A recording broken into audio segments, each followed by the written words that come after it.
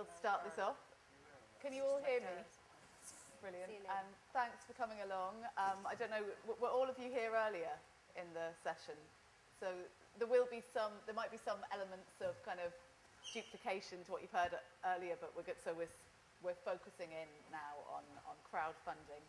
And I'm very honoured to have with me Andrew Hetherington from Fundit.ie and Jeanie Finlay, who is the producer and director and everything of Sounded Out, which is a crowdfunded project which has done brilliantly well internationally.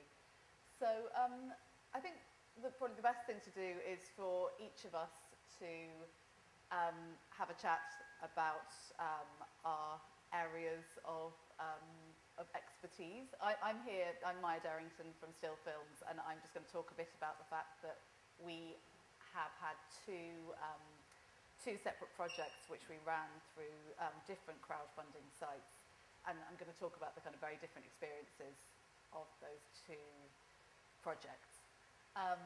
So after that we can then open things up to you guys, and just if you wouldn't mind first of all kind of waiting until you have the microphone before speaking, and secondly passing on the microphone to the next person who wants to speak after that.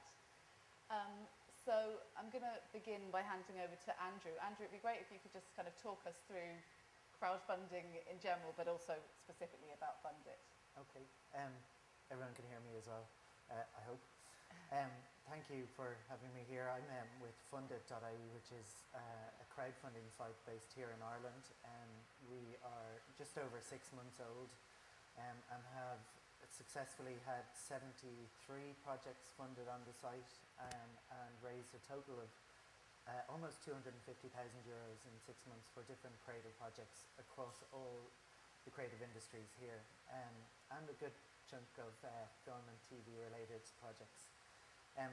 Our story is probably a little bit like Jeanie's story, is that crowdfunding is a time-consuming process, and this has been in development for almost 2 years now, where we had seen the rise of crowdfunding websites around the world, and seen the very good bits and the very bad bits about some of them. And I think it's really important to focus on that aspect, that crowdfunding is a labour-intensive but also very fulfilling audience engagement exercise, and I think from some of the cases that we have, we'll see that. From my perspective though, seeing what all of these amazing projects do and go, what happens after they fundraise on the site is a really fulfilling thing to see. As I said, we're only in our infancy, but we have a really great success rate on the site, which is, I think, far ahead of a lot of our international peers. And part of the reason to that is because of that is the fact that it's Irish, and Ireland is well known as a country where people give regularly low amounts of money to projects and causes that they really believe in. And our research leading up into developing Fundit had echoed that. We're also in a time where finding funding is also a lot more difficult across all creative industries. And this provides a way for everyone who has anything from €5 up to millions of euros to give to a project that they are interested in. I would say that crowdfunding as an entity is when you engage with your audience, or an audience for the project that you are developing. And typically you probably engage with about 200 or maybe 300 people that will give in or around 40 to 50 euro in our case. Other websites there's a different average pledge. But that means that you can do things, you can get seed capital to develop an idea, you can actually get some of the more hefty production costs fundraised from your crowd and your audience who are interested in seeing what you're doing. That is in essence crowdfunding. You are trying to engage your audience, you're trying to get them to give a relatively reasonable amount of money to your campaign, and in some other cases maybe not, you're just asking for a little bit of money and they get to see the project come to life.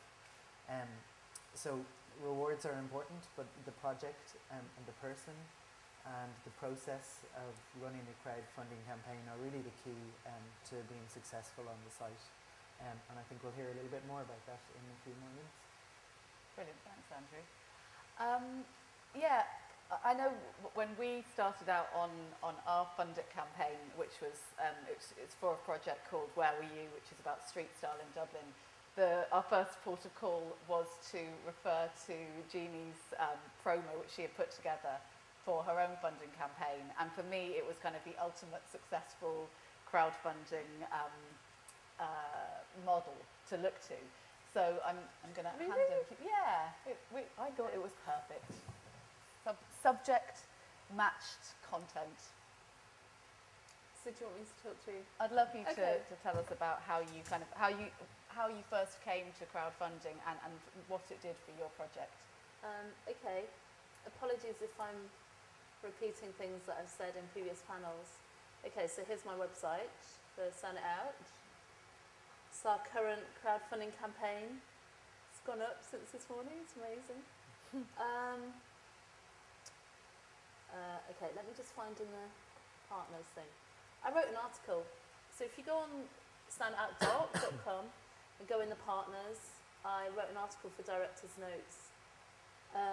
Basically, I made loads of mistakes making the film.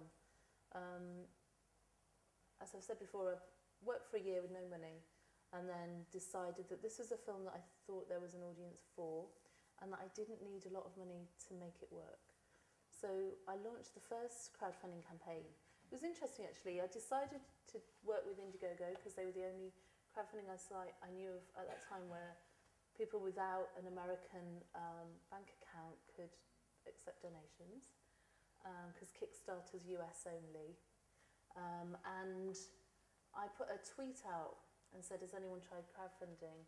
And Danae Ringelman, who's the CEO of Indiegogo, got back to me within 5 minutes. And I sent her my campaign. I wrote this really lengthy, worthy, I'm great, please fund. No, it wasn't I'm great, it was like, I really like it if you fund my film. And it was really apologetic. And I just put the trailer up. I was like, my art will sell my film. And she kind of gave me feedback and said, keep it short, find big partners, find people to help cheerlead on your behalf, and talk to this guy. And she put me in touch with this really kind of ballsy New Jersey filmmaker who'd made a short called Cerise, John Trigonis. And he gave me all this feedback and I was really incensed. He kind of said, well, you've written too much and your spelling's terrible and no one's going to fund a trailer and people are going to fund you. So I got really cross with him, and then after I put this thing up, ran for about 20 days and we raised nothing. Like a few people that I knew funded the film. But I didn't want to be in a situation where it was my friends funding my film, because as far as I'm concerned, filmmakers funding other filmmakers is not audience engagement and it's not sustainable. So I bit the bullet. I'm really camera-phobic. The fact that there's cameras in here now is making me feel a bit bad. But so I did a video where I just said, this is what crowdfunding is. It's a sponsored swim, but you get a film. Give a little or a lot.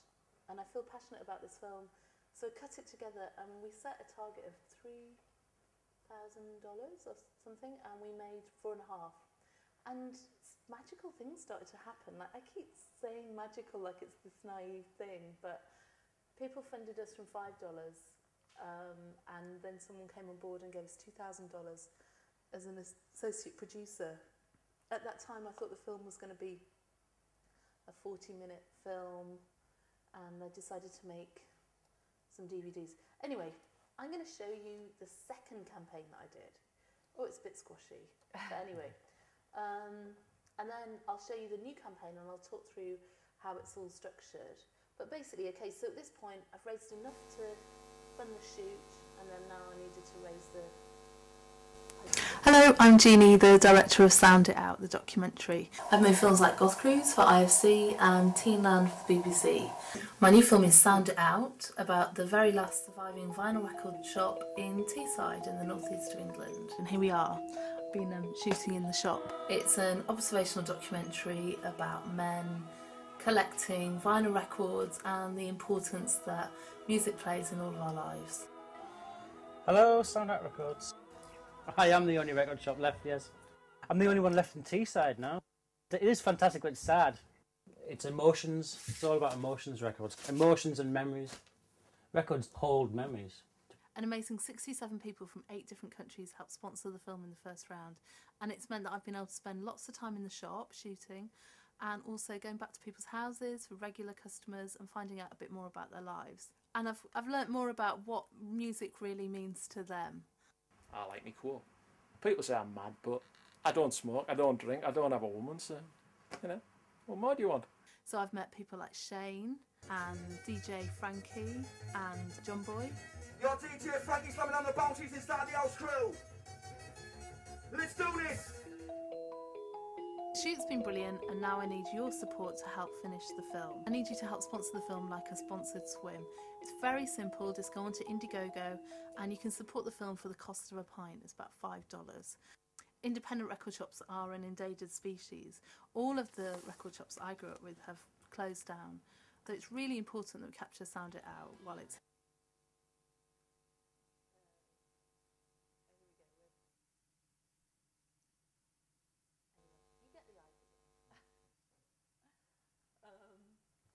So we did this, and we got loads of funders this time. 139 people funded the film. Then when we got into South by Southwest, we did it again. I was starting to get a bit tired of it and thought, oh my God, we're just like going to a well that is dry. And we didn't raise all of our money for South by Southwest, and I think it's because I felt a bit embarrassed about asking, and I think people thought that they were kind of funding a holiday. But what we did do, we raised $2,500 for South by Southwest, but we match funded that with skill set money and Northern Film and Media money, because I don't think people know about South by Southwest. They don't give you anything. I mean, you get a pass, you get 5 passes, and they're worth about $500 each. But apart from that, you get nothing. So we had to find somewhere to stay. We took Tom with us, who's in the film. We took Saint Saviour, who sings in the film. We had to hire a keyboard, which was a world of pain, and get flights. And, you know, it cost us like £8,000 to do it. And it was so important to get there. Okay, just bear with me. So when we were at South by Southwest, the BFI met with us and said, okay, we want you to crowdfund the distribution of your film, and we just said no way, because it's so much work. And then we decided, okay, we can't not do this, it would be silly not to. There's lots of things we've done, I think, which have been successful, and I've noticed other crowdfunding campaigns have pretty much been copying wholeheartedly our campaign. But what we've tried to do is to say thank you to the people who've funded our film, but also made it really clear, if people have funded it, to thank them. So let me find... So the backers page shows everyone who funded our film. And everyone who funded our film, I've personally dedicated a video to on Facebook. And they've all been personalised. So Scott Bradbury got Scott Walker, and so I picked a song for absolutely everybody, and we counted them up. So I think we're a bit behind because we've had so many new backers, but I think we're on 428 backers now so far for the film. So when we did it for the theatrical release, we had to raise $10,000, which was more than we'd ever raised before. So I cut a new video, which is mortifying for me. We made the minimum perks bigger because it's quite a lot of administration. We personally email everyone who funds us, say thank you, ask them to talk about the film, ask them to talk about the record shop that changed their life, and dedicate a video. So it's brilliant, but it's loads of work. I'm putting out we tried to make the perks really good.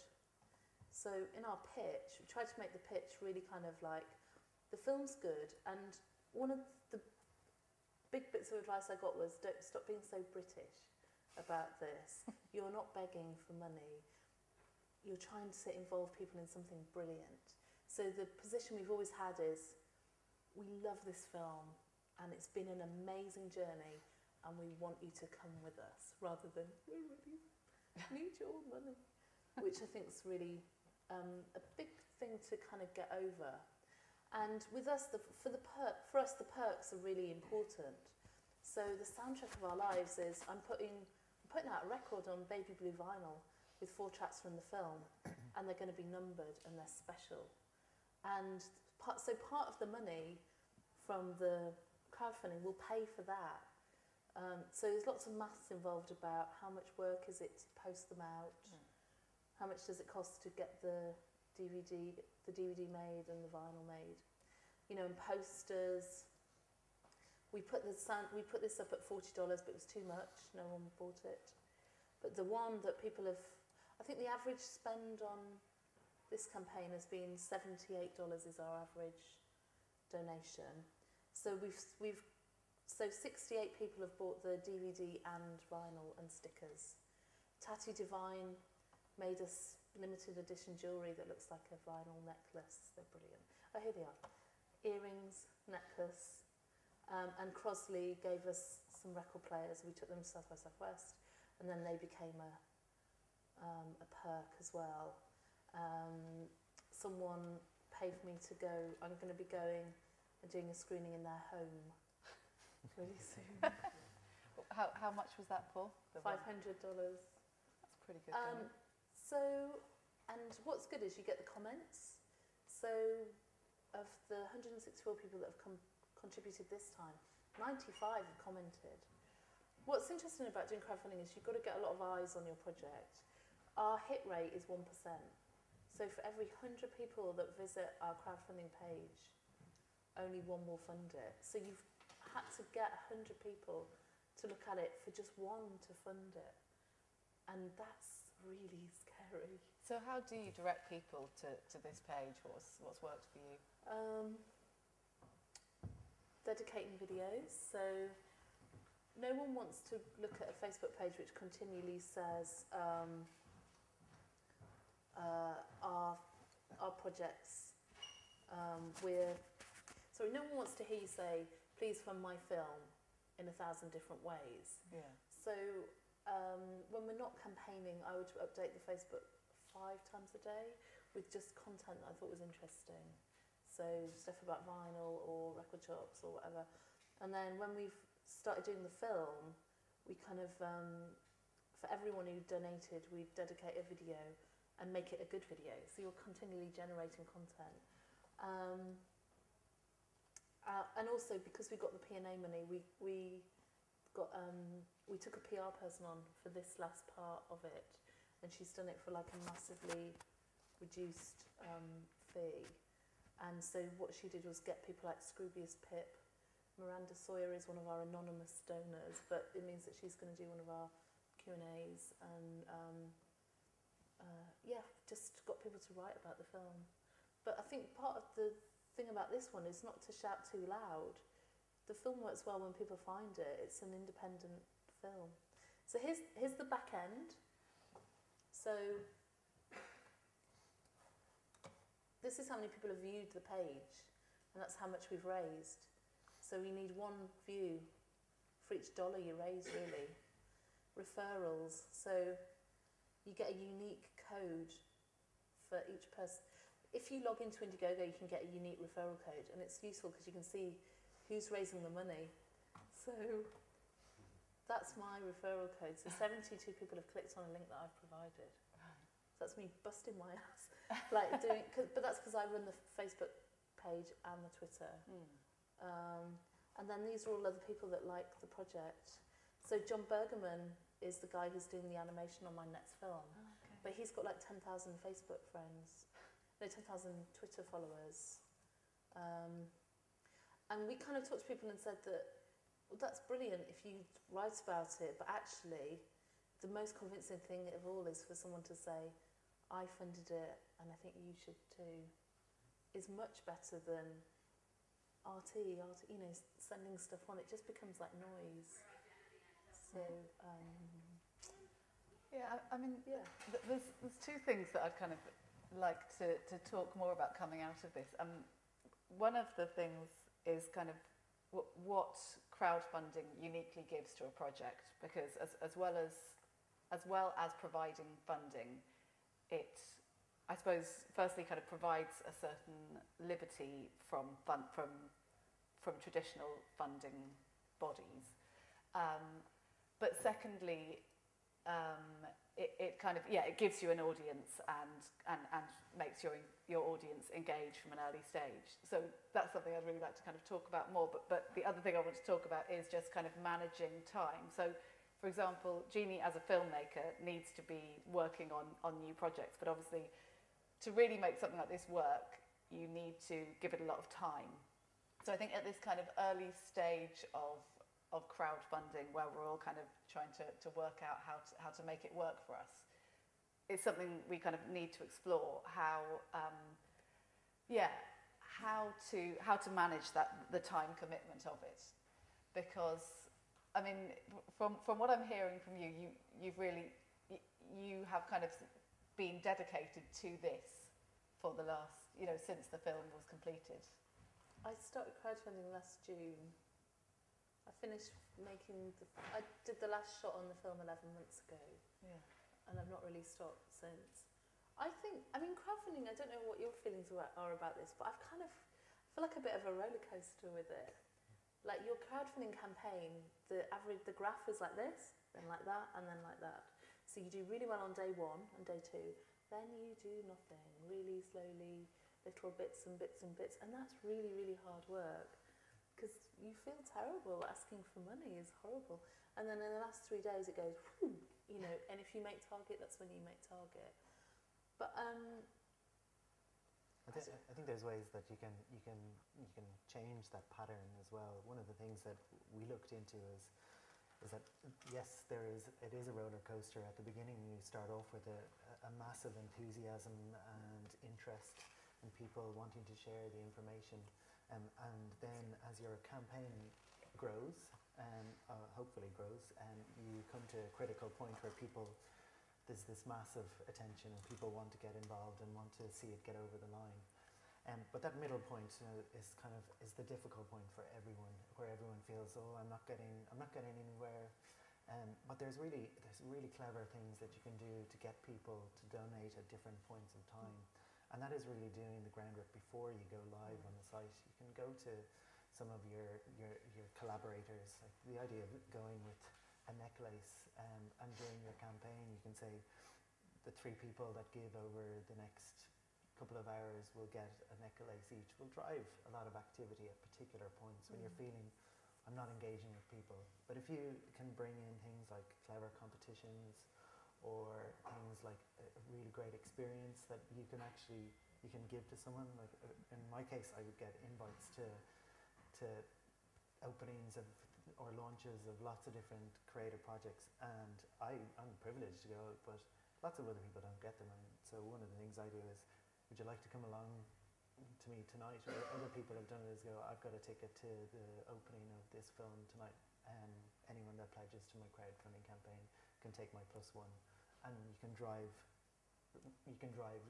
giving, and you can drive interest by doing very specific little things across the campaign. I think a really key thing because I think for a while there was a lot of talk. I mean, crowdfunding's young in Europe, really.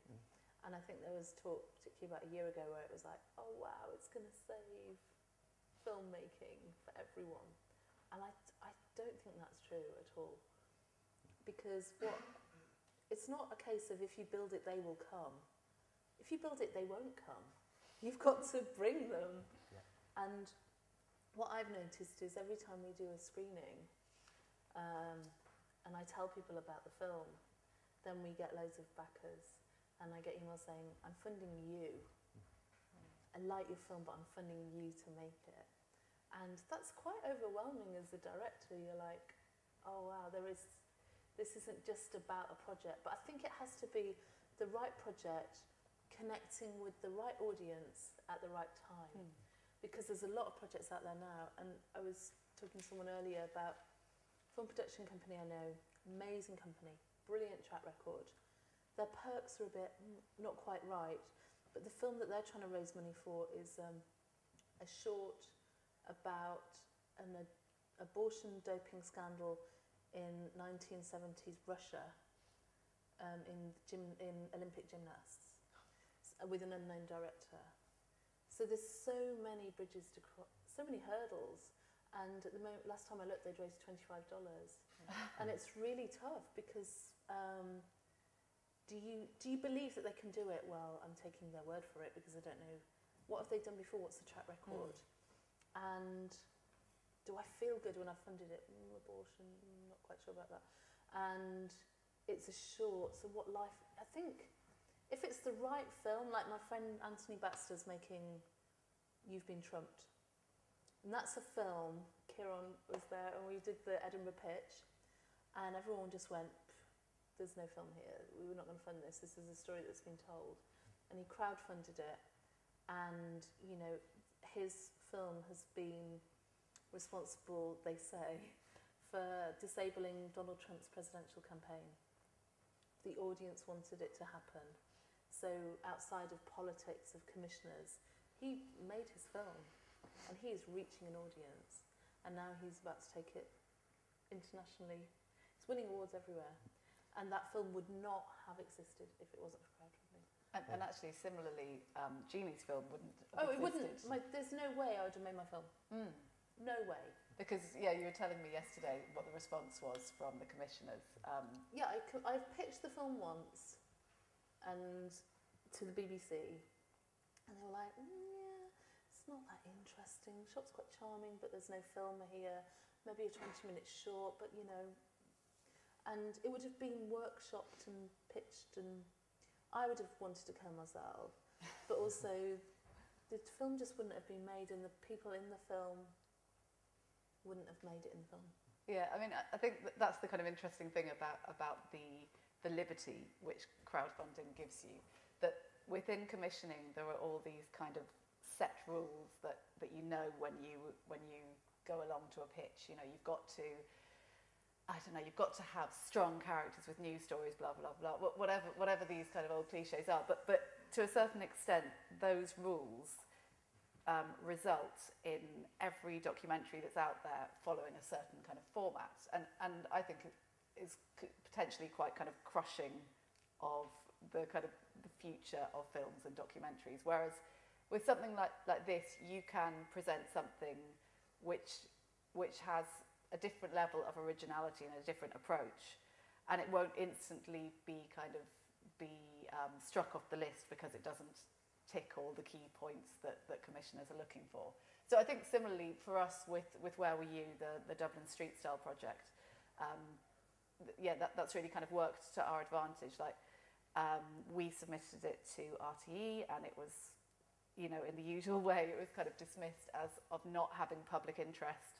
And what we found immediately from the moment that our crowdfunding campaign began was that, of course, there was huge public interest and huge. I suppose not even in just seeing the end film, but kind of in being involved in making the film. And of course now, you know, there was interest from RTE in seeing the final product because we have a kind of proven audience. So crowdfunding has worked in the perfect way, which it has the potential to do to that extent. I mean, at the same time, in order to make a film, obviously you need kind of much higher budgets than you can necessarily, that maybe you can achieve initially on a crowdfunding campaign. But I suppose the hope is that you can get a film running and find funders through the proven popularity that you gain through a crowdfunding site. Yeah, there's lots of cases on the website of people that have put up their campaign and they've got to the point of being funded, and then other opportunities present themselves because they've spent the time developing that audience, and from private investors coming out of the woodwork and giving quite a large chunk of money towards number of different projects on the site, and kind of this interest that's growing around. Crowdfunding is so new to the vast majority of people, and this concept is a little bit of a leap for some people, especially in kind of the older generations. They go, I don't quite get this. Or there's a kind of technological gap of how do I give money to it. So you have to be really flexible in how you go about a crowdfunding campaign. You've got to talk offline as well as talk online to people, so that everyone that is interested in what you're doing has the opportunity to hear about it or to understand what you're doing. I think it's really important though that this balanced view of crowdfunding is maintained, that it is not the answer to everyone's needs. From this technological gap, people that aren't as savvy with things like Facebook or Twitter or any type of social media, crowdfunding really isn't the right route for them to go down. It can be if they have a network of very interested people that have the capacity to give. And that's the other thing you need to do. You need to do that little bit of thought about, do I think I have the people that could give to this campaign before you jump into it? Could they give? Is there someone out there that I know could give quite substantially, give those €500 or $500 gifts, and are interested in seeing the reward at that level? And that's really why we spend an average, I think, about an hour and a half with each project before it goes live on the site, and then another series of kind of check-in points during their campaign to make sure that they're doing things logically, that they've thought about their campaign before they go onto the site. And my colleague Dara, who's here with me today, does a lot of this kind of preparation of people before they're jumping into a fundraising campaign. And that's really vital. You've got to think about fundraising, and that's what you are doing. And you've got to, you do have to realise that takes time. You've got to put in the hours at times when people are engaged online. Like mornings on your way to work is a great time to talk to people when they're sitting on a bus or sitting in traffic on the way to work, on their way home from work, and at lunchtime when they have time to look at what's going on online. They're all the things you need to think about. In our case, to give a little bit of insight into Fundit, your direct email link is really high, so that means that you are doing a lot of emailing to specific people, asking them in a personal way, can you give? Yeah, but that's also because I run the Facebook and the Twitter, so that link combines all of them. Yeah. What's interesting actually is that with Sally's link, we've spent a bit of money on Facebook ads, and we put her direct link to see. Guess how much money it raised? Not much. Yeah. Not a penny. Yeah. It's a waste of money. Yeah, Facebook ads are not the route. If you're going to talk on Facebook about a project, you want to develop the story of the project. It's not a request for funding. It is about the team that's involved, what you did today, and linking that through to the crowdfunding project that you're doing, and making that ask for money relate to what is the creative output of. Totally. I mean, but it's quite interesting because you kind of think, oh, maybe that would work. It's quite good to know it doesn't. Just never anyone's waste a penny on it. It's rubbish. But we ran two campaigns actually at the same time within Still Films. So half of Still Films was working on a BuzzBank project, and half of us were working on the Fundit project. And one of the kind of key differences for us, for those of us who were working on the Fundit project, was that we had Andrew to hand to kind of advise us as we went along. And that made a kind of, well, I suppose that was one of the things that made a key difference, because initially we were sort of doing this thing of just bombarding people with emails. Like all of us would send emails at the same time saying, please do this, and we'd all be posting on Facebook at the same time. But after an early meeting with Andrew, we scrapped all that and actually kind of worked out a kind of a calendar broken down, you know, within the hours of the day about what would happen when, so that the people, you know, our audience were kind of receiving new news all the time and didn't feel that whenever they saw anything with our names on, that they should just shut down because they'd already heard that news, because I think that's kind of the danger. And I think with the BuzzBank campaign, that was part of why it didn't work for us. It was an unsuccessful campaign. The fact that people felt a bit kind of bludgeoned and they felt they were kind of hearing from us too much about the same thing over and over again. Is this all by email? It was email, Facebook, and Twitter, and so but basically we realised staggering was a kind of key thing, but not just staggering time-wise, but staggering in terms of approach and content. But also with BuzzBank, it's certainly BuzzBank is a UK site, and I think that we could kind of explore a long time why that didn't work. I feel that we didn't find the kind of correct hook that made people engage with the project. But secondly, we certainly got a lot from through Fundit, from the way that Ireland works, the way that Ireland kind of is a place of networks. You know, everyone, you can kind of connect everybody via a certain number of links. So I think, the nature of the project was that it was about the general public of Ireland, and the general public of Ireland kind of responded in that way, whereas for BuzzBank, we just didn't get, no one noticed that our campaign was there, and certainly no one felt that it was about them or for them or relevant in any way to them. Now, I've just seen there that we're kind of running out of time, so we should open out questions to the audience. Do any of you have anything you'd like to talk about or you'd like to ask about? Just maybe about the... Sorry, you make sure that you speak into the mic before you talk. Just maybe about... you talked about RT and the broadcasters, is that right? I suppose, how do RT think that they're getting a project for cheap, if you know what I mean? If it was funded. If it's funded separately, and then are they getting it for cheaper than, let's say, you would have budgeted for, if you get me? Well, in my experience of the national broadcaster at the moment, they're always looking for ways of getting a kind of a cheaper version of what they would otherwise have got. And that's not necessarily their fault, that their budgets have been dramatically cut, and they are under obligation to try to find ways of doing things more cheaply. I mean, in reality, probably the amount that we would need to complete a television documentary after Fundit would not be that different from the original amount we would have been sourcing, because, from my experience, the kind of the amount that we raised is really only enough to kind of to source further funding, not to actually necessarily make the finished project. But mind you, Jeanie's experience completely contradicts that, because she has managed to make this amazing film, on those funds. So it proves it can be done. I've not been paid. Right. That's dependent on me filming on my in a record shop, and sleeping at my parents' house, and them helping me with the in a record shop, and sleeping at my parents' house, and them helping me with the childcare.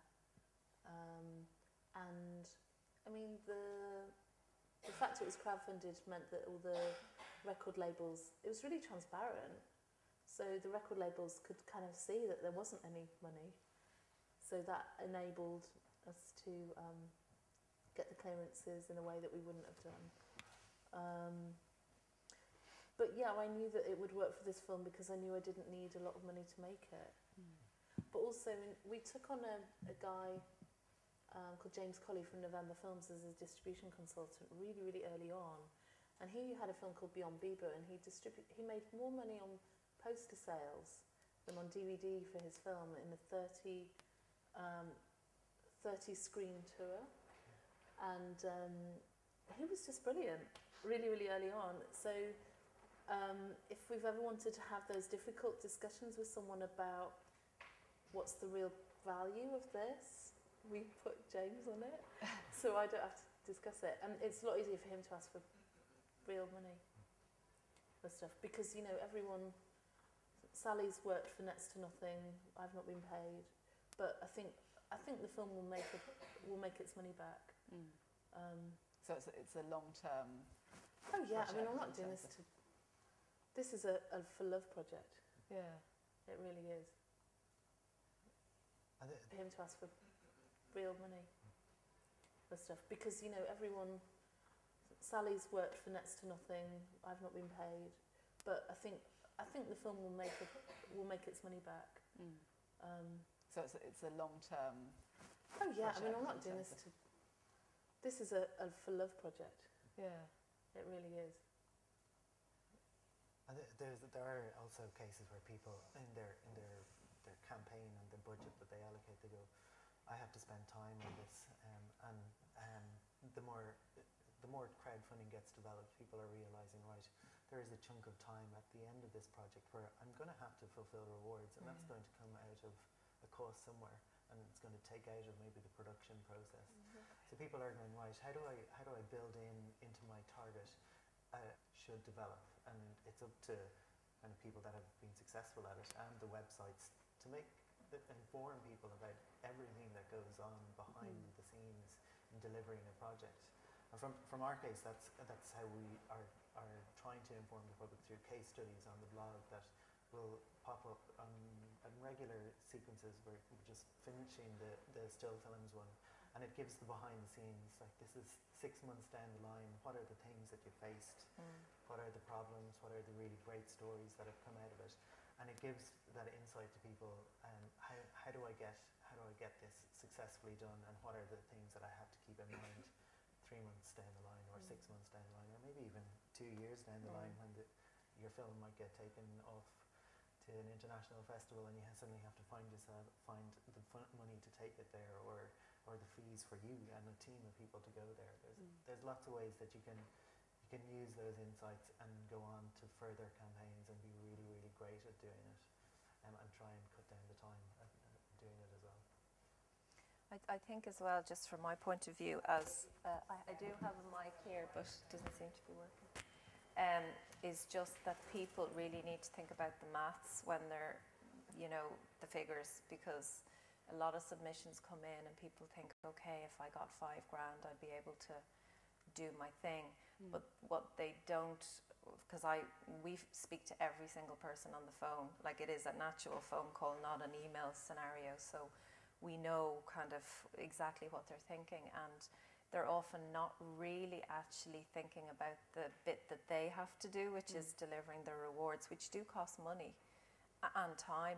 What are the problems? What are the really great stories that have come out of it? And it gives that insight to people. How do I get this successfully done? And what are the things that I have to keep in mind 3 months down the line, or 6 months down the line, or maybe even 2 years down the line, when your film might get taken. But the other thing is that there is a fee on every single crowdfunding site. There's a processing fee. There's credit card charges, and increasingly. To an international festival, and you suddenly have to find the money to take it. The credit card pledges are not actually going through necessarily, so there could, you've got to kind of build in that there could be a 2, 3, 4% failure rate. So, like, I just find people change their maths, let's just say, after talking to us. And they're not really thinking about the rewards. All they're thinking about is the money for the project, of course, but it doesn't seem to be working. Is just that people really need to think about the maths when they're, the figures, because a lot of submissions come in and people think, okay, if I got £5,000, I'd be able to do my thing. But what they don't, because we speak to every single person on the phone. We didn't immediately begin to contact our funders because we weren't actually immediately working on that project, and that was a mistake, basically. That suddenly your funders kind of feel that you've just taken the money and run and abandoned them. They're not necessarily au fait with the way that development works. That there might be a gap. That etc. So yeah, that's definitely something to kind of factor in. I mean, in a small company like ours, and in most small companies, you don't have kind of an admin person always available to kind of to for example, I don't know, to stay in contact with those funders in between times. I think it's a sign of the times we're living in. A lot of the credit card pledges are not actually going through necessarily. So there could, you've got to kind of build in that there could be a 2, 3, 4% failure rate. So, like, I just find I'm constantly kind of, people change their maths, let's just say, after talking to us. and they're not really thinking about the rewards. All they're thinking about is the money for the project, of course, but you know, it's very, very important to sort of keep your side of the bargain and not promise things you can't deliver. Yeah, I mean, from our point of view, just because of the way, say, that our company works, we ran our Fundit campaign, and then all of us went into a chunk of work on other projects. So we didn't immediately begin to contact our funders because we weren't actually immediately working on that project. And that was a mistake, basically, that suddenly your funders kind of feel that you've just taken the money and run and abandoned them. You know, they're not necessarily au fait with the way that development works, that there might be a gap, that, you know, etc. So yeah, that's definitely something to kind of factor in. I mean, in a small communication process and the sales process, this is the two going hand in hand right from the very beginning, that you are generating that interest right from almost the point of idea coming into your head. That I see people now tweeting and Facebooking, I'm considering doing a crowdfunding campaign about this project. What type of rewards would you be interested in? And starting the conversation that way. And I think that's a really clever use of your time to if you're thinking of a crowdfunding campaign, if you start the conversation about that crowdfunding earlier and see what people would be interested in, if they're interested in the topic, and doing your market research ultimately. Just one other question, actually. Would you recommend, you were saying as well, offline activities might be necessary for people that might not be au fait with crowdfunding or not really familiar with the internet? Or it's a fact that there's lots of people that are still very skeptical about putting money into the internet. There are people that are very au fait with it and will do it. But then there is an audience that aren't as comfortable with it, and sometimes you are talking to parents or parents' friends or people that are a little bit older, and they just don't do that at all. So you've got to figure out a way that you can engage the audience that isn't as keen with online transactions to give a little bit more. There's actually a project on the site at the moment that's based in Tipperary, and basically, you know, people are coming up giving the person who put the project live cash, and she is using her credit card to fill up her, you know, target or whatever. So I mean, there is ways around it. I mean, it's perfectly legitimate to. And actually, another project, a film project, only went over the line, I think yesterday or the day before. They brought themselves over the line with the proceeds of a pub quiz. You know, so it isn't, you know, so like money comes from all sorts of places is the thing. It's not always kind of, you know, individuals giving credit card numbers or whatever. So you would recommend like lots of offline activities like quizzes or? Well, I mean, it's up to, it depends on how your campaign is going. I mean, these guys really needed a grand to pull themselves over the line. So obviously at the last minute they thought, okay, let's have a pub quiz, and they got the money. And that's about having a plan in place for your fundraising. So what happens if I'm halfway through the campaign and I haven't really managed to gain the interest? We would hope we would have dealt with that well beforehand in terms of, we'll talk to you, we'll go through your campaign, we'll suggest things that you do well before you go up on the site, and then little things that you can do during the campaign. But you do have to think about how do I raise funds from multiple sources if I need to, especially if you're looking for a large chunk of money. The typical project on our site is probably paying about this project. What type of rewards would you be interested in? And starting the conversation that way. And I think that's a really clever use of your time to if you're thinking of a crowdfund, that extra amount, or am I looking for €10,000? Am I looking for €20,000? Where would I get a large chunk of that money if I needed to halfway through my campaign? And it always sounds a little bit better on the site as well if you can say, we have X from, you know, you got so many thousand from here, what we need to make our film is 4, you know, because suddenly people are kind of thinking, okay, well, someone else actually has, you know, believes in this, so we're just pulling these guys over the line rather than having this enormous target that is actually, you know, incredibly difficult to reach in a relatively short period of time, you know. And the people who've got the kind of 20 grand projects on the site are very high profile people who have huge networks. Yeah. the best thing you can do in terms of pre-planning is to look at other projects on different websites that you think may be similar to yours. Still Films had a look at another crowdfunding campaign and saw that it was successful. They looked at the rewards, they looked at the interest, and you've got to consider the price points of your rewards as well. In Still Films' case, I think the vast majority of funds were below €40.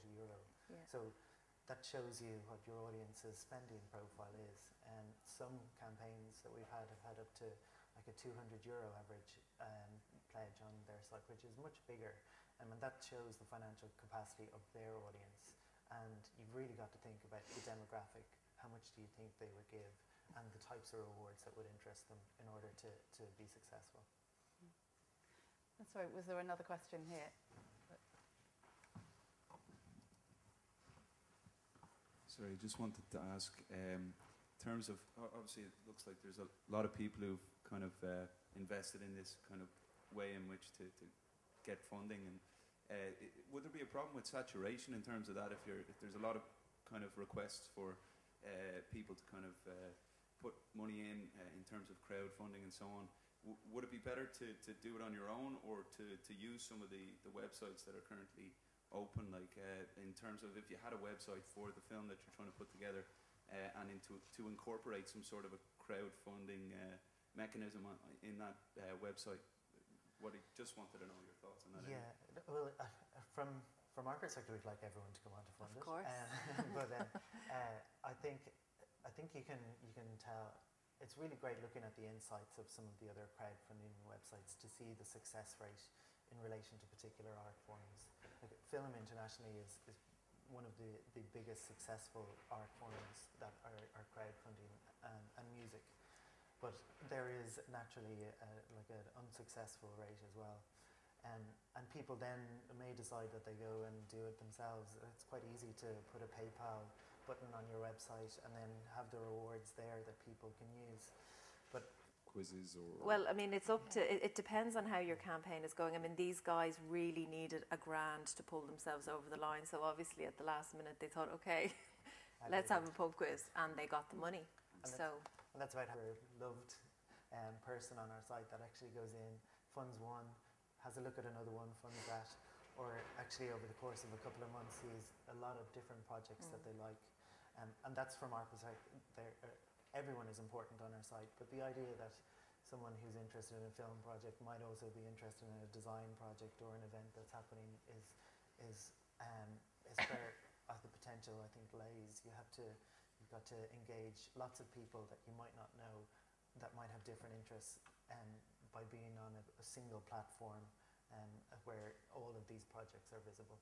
But I mean, that is a model which has been used internationally by other filmmakers, actually. I'm trying to remember the name of the film. I went along to a talk by two filmmakers who had almost entirely funded their film about Iranian street children through that means. And they well, like, for example, they offered as one of the rewards that people would get a credit on the film and special invites to screenings.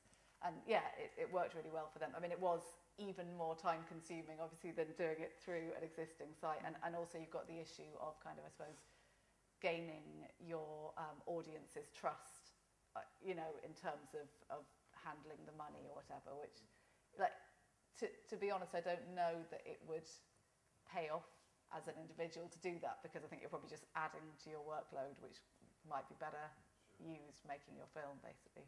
But yeah, definitely it has happened elsewhere.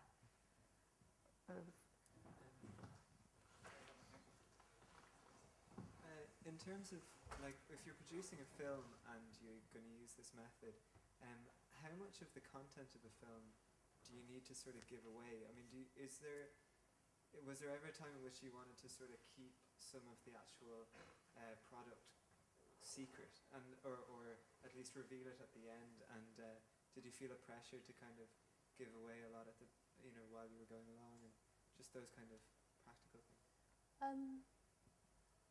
Well, that trailer you saw was something I put together while I was still making the film, and I think that only a few seconds of the trailer didn't make it into the final film. You've got to try and tell the story of your film in the best way possible. It's not like there's a big plot spoiler. Yeah, I guess this process means that you reveal more early on than you would do normally, but you have to feel differently about it, because it's really scary. It's like, here's this film I'm making that I hope will be okay. I hope it's going to be all right. Does this feel okay? Is it going to be better? It's going to be graded. It'll be mixed. But here it is. And because you've got to make the best case possible. So I think yeah, it depends. The audience, I think, is interested in the filmmaking process as well, though. So kind of often people love to have that sense of getting behind the scenes and seeing something which isn't... Kind of put money in terms of crowdfunding and so on. Would it be better to do it on your own, or to use... parts earlier than they normally would? So it kind of getting kind of beyond the mystique of the finished film is one of the kind of is one of the biggest rewards, I think. Sometimes, though, it's okay to just put up as your video other work that you've done. It doesn't actually have to relate. I mean, that one there, Trasuk, that just went live, they just give a paragraph describing the plot of the film, but they don't actually have any material to show on the video yet. So they showed a kind of a compilation of 4 different films that they'd made before, purely just so people could see the quality of their work. And so, you know, that's okay too. In their case, it brings it back to the person, and the person is really, really key. You've got your own network, and it's you that is talking to people and asking them to give money. So you don't have to give any content away, and it's you and your idea. Yeah, I think Indiegogo put stats out, and you'll make more money if you've got 4 people on your team. They make 165% more money. And also, if you put yourself in the video, you'll make more money. But thinking about, you know, you were saying about emailing, I think for this, over a year with 4 campaigns, I only sent 5 emails. Wow. 5 emails to my mailing list. Yeah. Because I was embarrassed. I didn't want to ask for money, it's embarrassing. Yeah. But we did one yesterday. I only sent 1 email for this last campaign, and that was yesterday. And that was because we'd got to the point where we were $9,200 funded, and it didn't feel like I was asking people to back a horse that wasn't going to win. Because I think there's a real psychological thing. Are you going to make it? Okay, I'll come and I'll do it with you, rather than, we're not going to get there. Yeah. So, yeah. So, I mean, yeah, that's about kind of timing and careful management, I suppose. well, yeah. I'd also be interested in a design project or an event that's happening is where the potential, I think, lays. You've got to engage lots of people that you might not know that might have different interests, by being on a single platform where all of these projects are visible.